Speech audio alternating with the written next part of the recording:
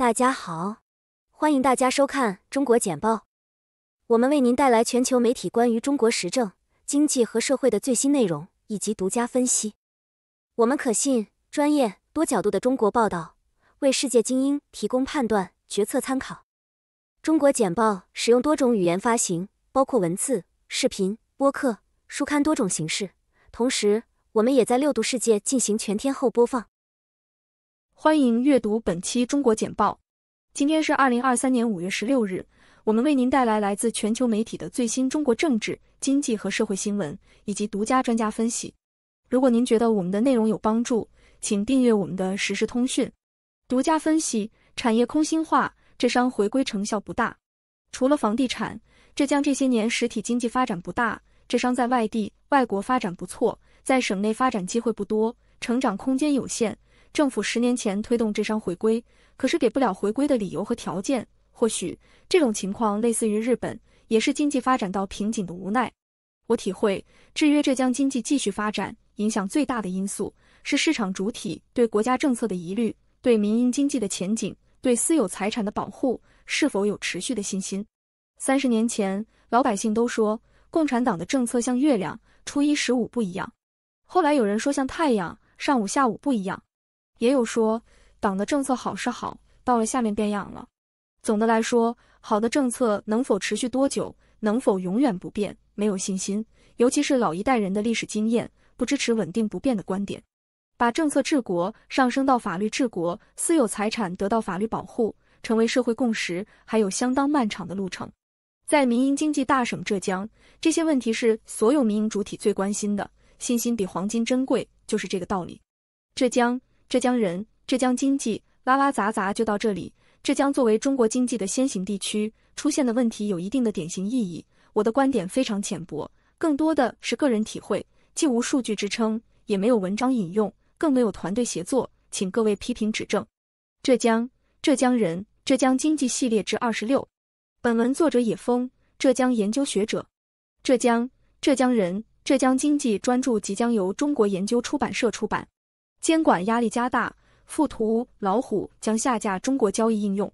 华尔街日报。为了应对日益增加的监管压力，在线经纪公司附图和老虎计划从中国在线商店中删除他们的应用程序。这些应用程序一直在帮助中国大陆的客户交易海外股票。这些公司的决定是在中国证券监管机构于12月发表声明后做出的。该声明指责这2家券商为其大陆客户提供跨境交易便利，违反了当地法律。此举表明，北京对私营企业、资本外逃和数据流动施加了更严格的控制。删除附图和老虎应用程序可能会对中国监管方向的信心产生负面影响。尽管删除了这些应用程序，但现有客户仍将能够访问公司的服务。中国想让人民币成为全球货币。华盛顿邮报。阿根廷大型家电零售商 Newsan 已开始以人民币结算交易，以保护自己免受美国经济疲软的影响。由于美元供应短缺，阿根廷公司因此无法进口商品。Newsan 开始以人民币订购其产品，其他国家也加入其中包括巴西的进口商。他们刚刚宣布有能力使用人民币公司以人民币结算贸易。更多经济体使用人民币，特别是在大量贸易中使用人民币代替美元，这是人民币可能成功导致当前全球经济秩序转变的第一个迹象。此外，随着西方对俄罗斯实施制裁，以及俄罗斯和中国开展更多贸易，人民币的使用可能会变得更加普遍。香港领导人称中国对美国公民的判刑暴露了国家安全威胁。多伦多新报。香港行政长官李家超利用一名在中国东部的美国公民因间谍罪被判无期徒刑，进一步证明这个半自治区需要对隐藏在社会中的国家安全风险保持警惕。在严厉的新安全立法之后，北京一致投票选出李家超后被任命为他的职务。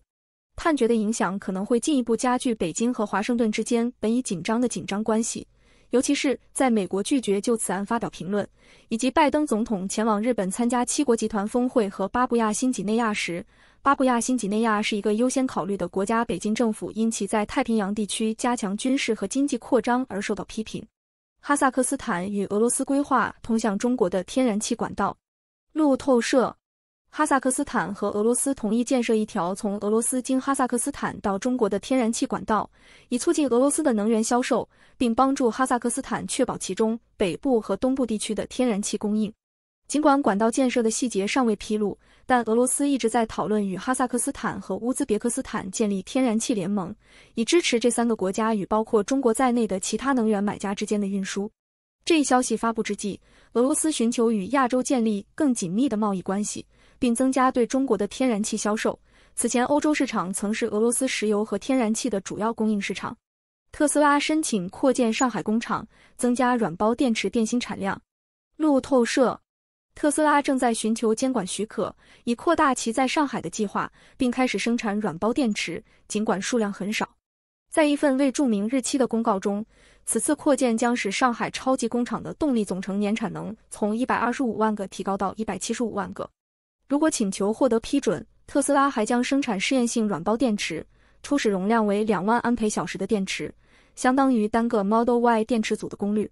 目前尚不清楚特斯拉将如何使用软包电池，也没有回复置评请求。特斯拉高管本周将访问印度。彭博社，特斯拉的高级管理人员将于本周与印度官员会面，讨论扩大其在该国的供应链。总部位于德克萨斯州奥斯汀的特斯拉业务开发、生产和供应链团队的高级管理人员将与总理纳伦德拉莫迪办公室的官员会面。高管们将讨论特斯拉车型的零部件采购问题，预计特斯拉将要求印度降低其汽车的进口税。尽管特斯拉一直难以打入印度市场，但包括梅赛德斯、奔驰在内的竞争对手已开始销售本地生产的电动汽车，以满足该国不断增长的需求。中国派往乌克兰和俄罗斯的特使李辉是谁？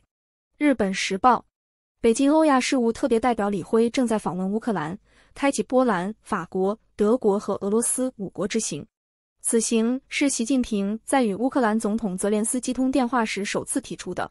中国外交部在一份声明中表示，李的访问是中国致力于促进和平与谈判的表现，因为该国正在寻求推动其在2月份宣布的和平计划。中国没有将责任归咎于莫斯科，也没有将其在乌克兰的行动称为入侵。人工智能繁荣，中国复苏减弱以提振国有企业，科技股反弹，券商。南华早报，在中信建投、西部证券和东北证券的推荐下，中国国有企业和科技股的涨势有望在2021年下半年得到进一步提振。这是继上市国有企业的低估值和有吸引力的股息支付之后，因为以及增加对技术领域的人工智能投资。尽管 COVID-19 带来的经济复苏弱于预期，但在岸市场的国有企业在整个2021年都表现出了韧性。今年迄今为止，中国科技股的子指标指数已上涨 11%， 其中央企指数上涨 9%。中国军舰重返西太平洋进行实弹演练。路透社，2艘中国军舰在西太平洋进行了实弹演习，这是中国向更远海域投射武力的最新例证。中国人民解放军称，大连号驱逐舰和黄山号导弹护卫舰在西太平洋某海域进行了训练演习。近年来，中国大力加强了其导弹部队和海军舰队，引发了美国及其合作伙伴的担忧。尽管中国军队已经实现现代化，但国防分析人士称，中国可能还需要10多年的时间才能在远离其海岸的地方发动可靠的航母威胁。北京同志中心关门，对中国多元化的打击。华盛顿邮报，北京 LGBT 中心停止运营标志着对中国 LGBTQ+ 运动的打击。尽管在官方上是非法的，但它通过提供包括咨询和趣味跑步在内的服务以及反对转化疗法的运动仍然活跃了15年。有人认为，关闭是由于中国政府对公民社会的持续镇压。相比之下，台湾周二通过了一项修正案，允许未婚夫妇，包括同性夫妇，合法收养与其无关的子女。台湾也在2019年将同性婚姻合法化。相比之下，中国大陆剥夺了 LGBT+ 社区的几项关键权利。消息人士称，寻求与 ASML 竞争的中国芯片公司考虑 IPO 申请。彭博社，据匿名消息人士透露，半导体软件公司东方金源电子正在考虑2023年在中国申请 IPO。这家总部位于北京的公司市值约为80亿元人民币和12亿美元，已开始计划潜在上市，尽管计划上处于初期阶段。东方一直是全球争论的话题，是否侵犯了荷兰半导体公司 ASML 的知识产权。据东方说，其软件在相关法律范围内运行。围绕首次公开募股的讨论是初步的，公司尚未确认其计划。中国是否即将提高国际大学生的学费？南华早报。中国资深教育专家呼吁提高国际学生的大学学费，以与英国和美国的大学竞争，并吸引更好的学生。由中国国家自然科学基金资助的团队建议将2800美元的标准费用提高到约14300美元。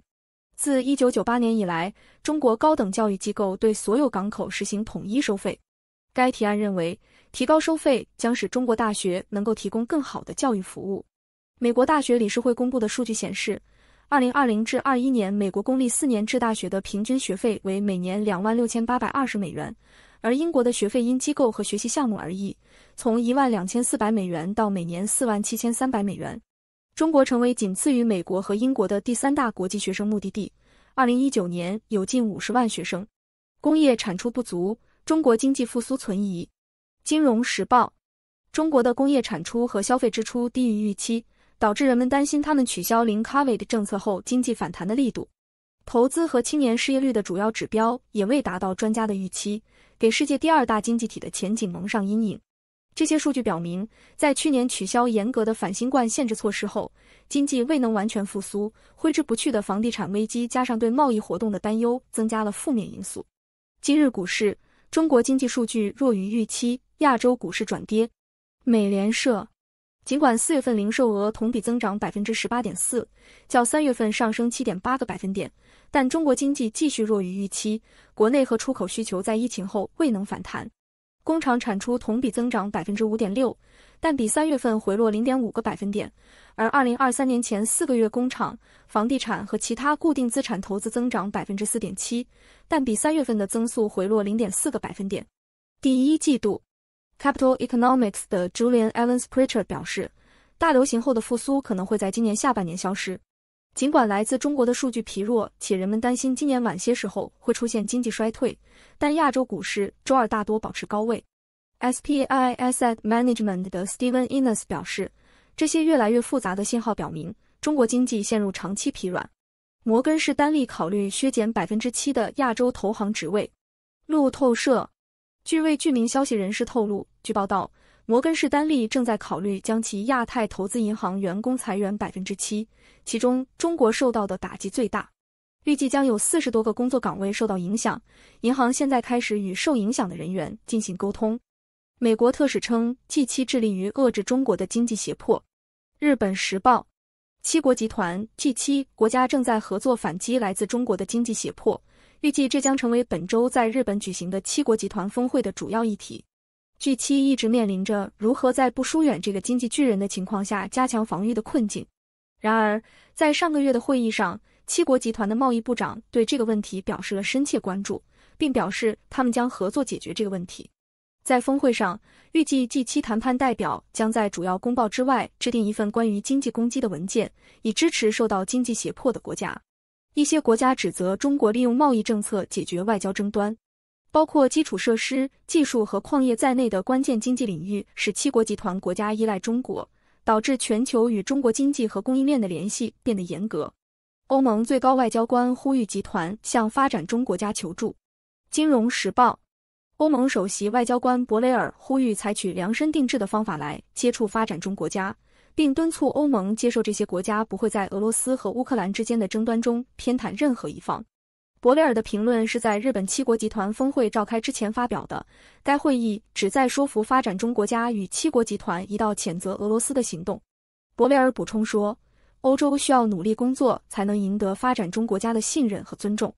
研究表明，欧洲希望在未来可能无法实现的情况下，向天然气基础设施银行投入数十亿美元。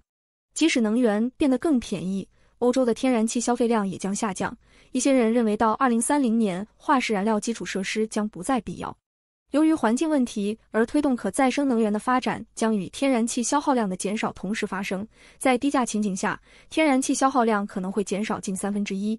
政客们争辩说，大部分天然气基础设施都可以转换为用于生产由可再生能源产生的绿色氢气，但是工程师们警告说，这可能不是一项具有成本效益的投资。沃伦·巴菲特的伯克希尔哈撒韦公司出售台积电的全部股份。美国有线电视新闻网。沃伦·巴菲特 （Warren Buffett） 的伯克希尔哈撒韦公司 （Berkshire Hathaway） 在对台湾的担忧加剧后，已出售其持有的台积电 （TSMC） 股份。在与中国地缘政治紧张的情况下，巴菲特此前曾对台积电所在的自治民主岛屿的未来表示担忧。此前，伯克希尔哈撒韦公司在2月份宣布已出售 86% 的台积电股份，几个月前才以41亿美元的价格购买了这些股份。台积电是全球最大的芯片制造商，也是台湾市值最高的上市公司之一。着眼于乌克兰，中国高级将领呼吁具备非常规作战能力。路透社。中国人民解放军 PLA 西部战区司令员敦促在与西方发生任何对抗之前，将人工智能与常规战争战术进一步结合。他指出，乌克兰冲突出现了一种新型混合战争，政治战、金融战、科技战、网络战和认知战相互交织。为了抵御来自西方的感知威胁，尽管经济放缓和 COVID-19， 中国继续为国家应对安全挑战做好准备。国防开支将在2023年连续第8年增长。外国投资者措施2023年最佳中国债券涨势。彭博社根据中央国债登记结算所和上海清算所公布的数据计算得出，4月份外国投资者在除政策性金融债券以外的所有市场领域净卖出中国债券。与全球同行相比，中国债券的收益率较低，并且担心经济反弹将减少对中国债券的需求，这刺激了外国投资者频繁抛售。截至4月份的一年里，外国头寸总额下降了1710亿元人民币和248亿美元。花旗集团此前将中国债券的评级下调至减持，但上周将其评级调整为中性。中国调查喜剧演员嘲笑习近平军事口号。彭博社。中国喜剧演员 House 在开玩笑说2只狗体现了习近平军事口号的职业道德后，被上海效果文化传媒停职。中国的民族主义者批评他的表现，导致北京当局对脱口秀公司展开调查。在社交媒体上发布的表演音频片段中，他将2只野狗的行为与习近平在2013年人民解放军全国人大会议上的8字口号做比较。这个口号出现在一首流行的军歌中。小果发表声明称他被无限期停职，而李为他的不恰当比喻道歉。共产党的喉舌《人民日报》谴责豪斯冒犯解放军，并呼吁限制表演者的言论。中国于2021年8月实施了一项法律，将侮辱军人定为刑事犯罪。为了在技术上与中国竞争，美国需要修复其移民制度。外交事务。美国芯片人才短缺，这与美国复杂的移民制度有关。根据谷歌前首席执行官的说法，华盛顿需要消除不必要的复杂性，使其移民系统更加透明，并为最优秀的人才来到美国创造新的途径。虽然美国功能失调的体系正在阻止有才华的专家，但其他国家正在吸引他们。例如，中国特别积极，习近平主席宣称当今世界的竞争是人才和教育的竞争。国家已经开始花钱吸引本土出生的 STEM 毕业生，以及中国工程师和移居国外工作的科学家正在获得强大的回国激励。相比之下，英国的高潜力个人签证计划专门针对一些世界一流大学的毕业生。然而，美国的移民改革多年来一直受阻，尽管两党都支持常识性改革。为应对美国未来几年面临的巨大地缘政治挑战，美国政府应齐心协力，从世界各地物色和招募顶尖研究人员。吸引杰出的科学家将使美国保持其技术优势。美国政府有使用这种策略的成功历史，并且在二战期间成功吸引了杰出人才，包括阿尔伯特、爱因斯坦和恩里科、费米等名人。今天，华盛顿需要做更多工作来吸引领先的科学家和企业家，包括来自不结盟国家甚至敌对国家的科学家和企业家。瑞典立法瞄准中国投资。彭博社，瑞典正在提议一项法律，允许其否决外国投资以加强国家安全，将瑞典加入到其他一些正在重新考虑与中国关系的国家之列。该法律允许北欧国家与欧盟其他国家一起以安全为由阻止中国投资。该法律由社会民主党起草，并由中右翼政府最终确定。据广播公司 SBT 称，目前约有1500家瑞典公司拥有中国所有者。然而，批评人士表示，新法律可能会阻碍该国成为投资目的地。瑞典企业联合会呼吁建立平衡机制。中国企业更换审计师，规避美国退市风险。日经亚洲。10几家在美国上市的中国公司已将审计师从本国更换到美国和新加坡，降低了因不遵守外国公司问责法下的美国会计准则而被从美国交易所退市的风险。如果中国公司的审计师不遵守上市公司会计监督委员会的要求，法律允许其退市。泽伦斯基的欧洲爱情盛宴引发了对特朗普另一任总统的担忧。南华早报，随着俄罗斯对乌克兰的战争进入潜在的决定性阶段，乌克兰担心美国可能不再是其盟友，自冲突开始以来一直是其主要支持者。前总统唐纳德·特朗普拒绝表达对乌克兰获胜的希望，这在欧洲各国首都引起了一些紧张情绪，这给乌克兰带来了乔拜登政府全力支持承诺的不确定性。乌克兰总统泽伦斯基最近对西欧各国首都进行了为期3天的4国访问，重点是对该国的武器供应和政治支持。在欧洲期间，泽伦斯基获得了乌克兰和俄罗斯之间不断升级的战争的战略援助，但未能获得立即交付战斗机的保证，也未能获得北约对其长期以来加入有影响力的军事联盟的申请的认可。著名基金经理买入科技股，百度、京东领涨港股。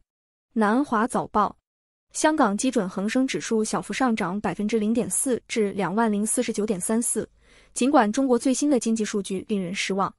以预测2008年房地产危机而闻名的迈克尔·伯里 （Michael Burry） 将其在阿里巴巴集团的持股量增加了1倍，并将其在京东的持股量增加了2倍，科技股受到提振。这2项持股现在占他股票投资组合的 20%。根据国内经济状况，穆迪投资者服务公司2年来首次预测中国房地产行业的前景良好。海底捞上涨 1.3%， 而赌场、银河娱乐和金沙中国分别上涨 1.4% 和 1.1%。在中国开始交易的芯片制造商 Smart Microelectronics One 在上海下跌 6% 至19元。金属五金制造商华为科技在深圳上涨 10% 至31元。中国的目标是培养更高技能的人口，改善儿童保育。路透社，中国官方支持的人民日报称，中国将通过促进科学技术发展，以培养受过更好教育、拥有高技能的人口，从而缓解出生率下降的趋势。政府一直关注中国60年来首次出现的人口下降，以及中国的快速老龄化，并实施了财政激励措施，试图增加托人数。提出了一项新提案，以改善性别平等和社会管理，并改善未婚女性的生育服务。对性别角色的传统态度和陪产假不足是该国还必须解决的问题。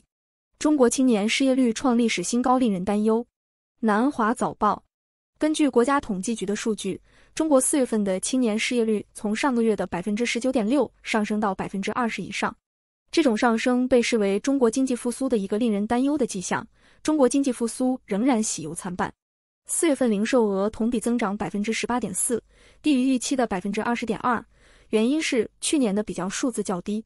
工业生产同比增长 5.6%， 政府尚未表明计划如何对这些数据做出反应。中国人口学家和国家机关呼吁进行重大改革以提高出生率。南华早报，官方报纸《经济日报》称，中国需要着力打造儿童友好型社会，以消除阻碍人们生育的因素，例如高昂的育儿和教育成本以及女性对职业的恐惧，从而提高国家的出生率。中国越来越不愿意养育后代，这主要是由于成本问题。